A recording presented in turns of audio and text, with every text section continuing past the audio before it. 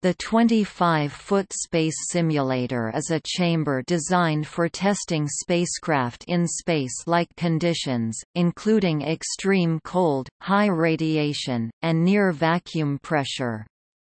Built in 1961, it is located at the Jet Propulsion Laboratory in Pasadena, California, and has been used to prepare a large number of American space probes prior to their launches.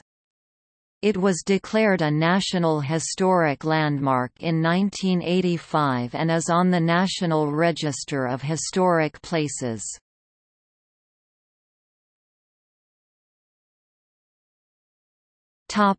Description and history. The 25-foot space simulator is a stainless steel cylinder 85 feet (26 meters) in height and 27 feet (8.2 meters) in diameter. A doorway 15 feet (4.6 meters) wide and 25 feet (7.6 meters) high provides access for bringing test objects and equipment into the chamber. A personnel access door is built into the larger doorway. The walls and floor of the chamber are lined with cooling shrouds providing a controllable temperature range from -320 degrees Fahrenheit (-195.6 degrees Celsius) to 200 degrees Fahrenheit (93 degrees Celsius).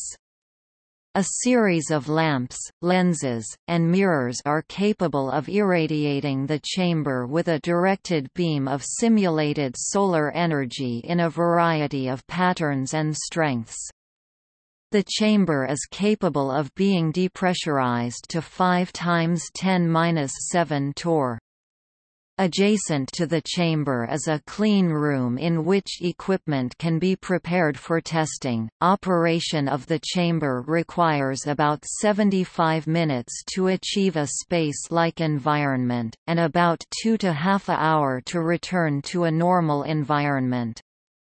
The chamber is fitted with a number of attachment points and methods by which test objects can be mounted.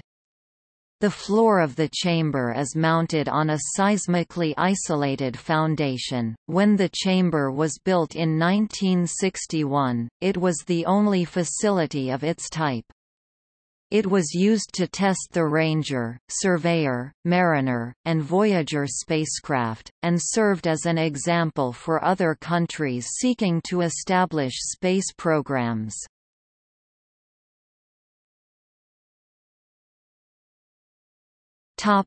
See also: List of National Historic Landmarks in California, Space Environment Simulation Laboratory, built in 1965 at the Johnson Space Center in Texas.